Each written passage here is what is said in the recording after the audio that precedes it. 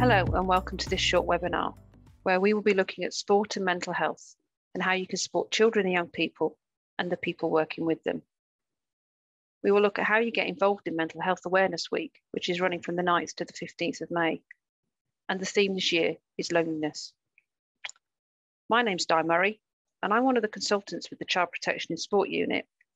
And I work on the performance side of sport, supporting them with their safeguarding. Here at the CPSU, we want to use this campaign to highlight that elite sport, most of what you see on the TV or read about, is about people. Some have had or having some mental health concerns, as after all, athletes, riders, players, swimmers, they're all people first. So go and get a drink and listen in.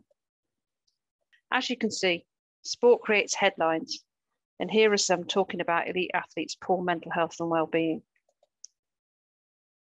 In 2014, the BBC reported how lonely and isolating the sport can be. The perception of childhood dreams coming true was the opposite to how lonely this lifestyle in sport was. And this was not only for the athletes, but it included the coaches and the managers too. So it isn't surprising that sport has mental health issues. In 2017, The Guardian were discussing the pressures of elite sport at major sporting events following the Rio Olympics and Paralympics.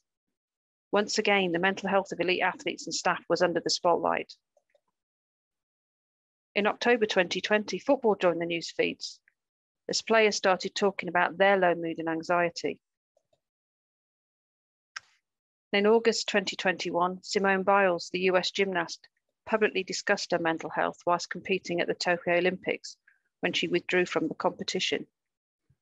Almost every news channel featured this story, showing the impact a celebrity status has when talking about mental health.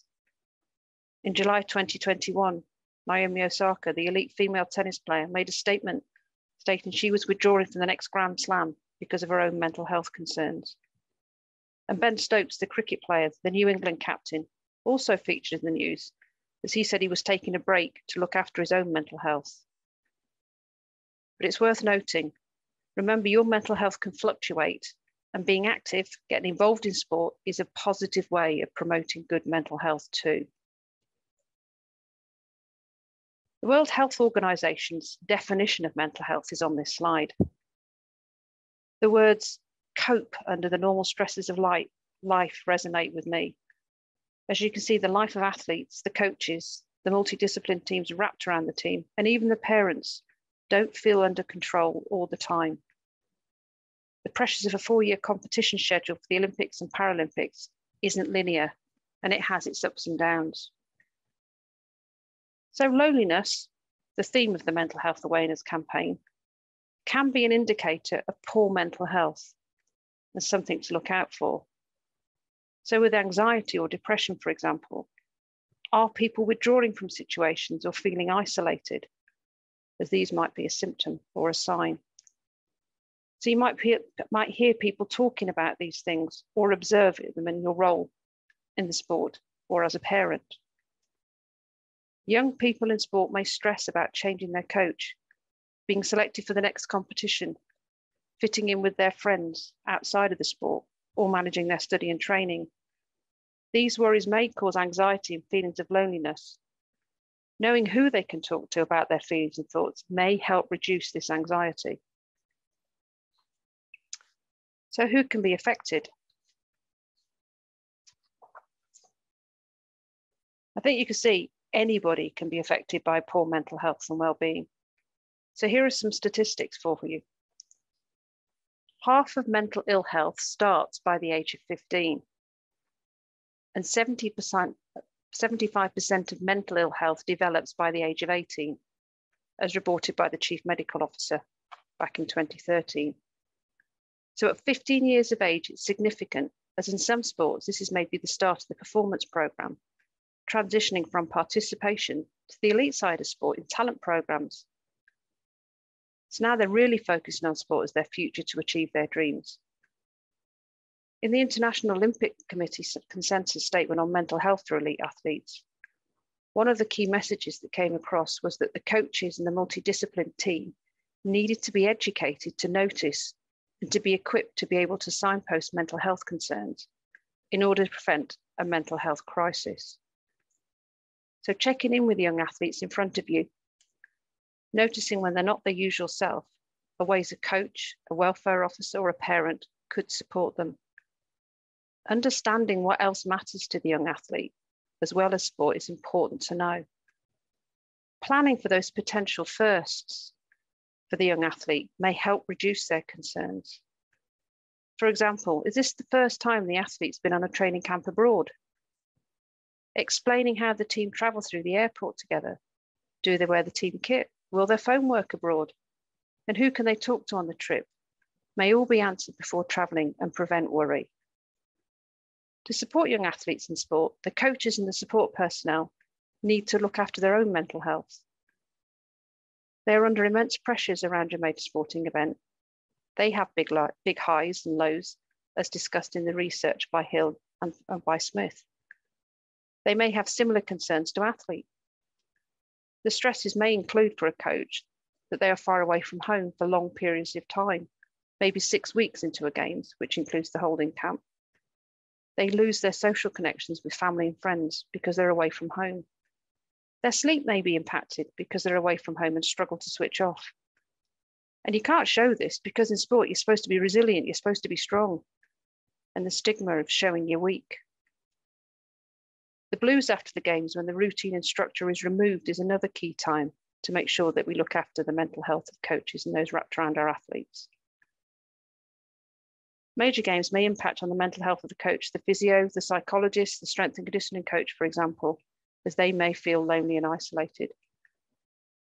Addressing these issues with everyone travelling, the athletes, the coaches, and all the support staff, will provide the opportunity for all to recognise that they are not the only one and reduce these feelings of loneliness. Reinforcing it's okay to talk about it, as we're all experiencing similar feelings. You aren't by yourself. But the lead safeguarding officers in sports, national governing bodies, are not immune to feeling isolated and lonely. Hartill and Lang's research in 2014 reported lead safeguarding officers felt unsupported by the national governing bodies. They got complex roles, dealing at times with different and emotional concerns of abuse across all sport, from participation through to performance. So they may suffer with the mental health too, so we need to look after them. So what can we do? So now it's time to start taking positive action and actually do something. We've been talking about it, so now let's go and do something. Let's connect, exactly as the campaign says, connect with someone. Connecting with someone is a two-way process. It's good for you and it's good for them. Social relationships are critical to promoting well-being. It's a fundamental human need. To build your resilience, you connect and check in with them. It's going to make you feel good too. So think about how you would feel if someone just called you for a chat. How would it make you feel if you called somebody out of the blue? So give it a try. Who are you going to connect with?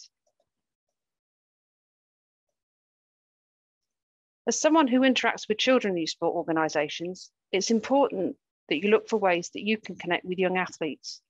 We've come up with a few ideas that you could use in the sports sessions to help you to build this communication between young people, supporting them, connecting with others, and to reduce that loneliness.